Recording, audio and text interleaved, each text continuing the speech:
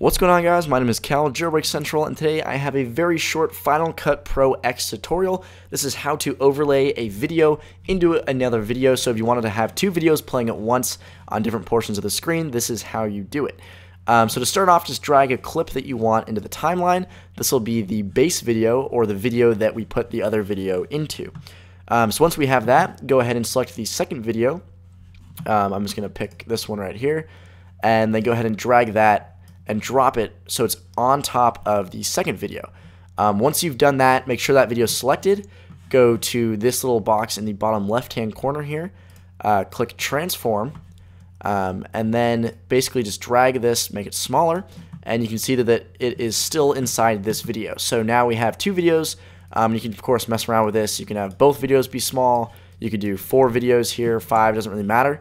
And you can actually overlay more videos at once. I can drag this one over and then transform this one as well, make it smaller. So now I have 3 videos, and so on and so forth. And you can see that when I play it, all 3 videos are playing at the same time.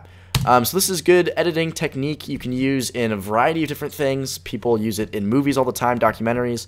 You can also use it as an outro card. So if I wanted this to be my main video, you know, and then I have, this is a picture of me, let's say, and then have another video people can click on here and another one here, sort of at the end of a video. It's a good way to increase views.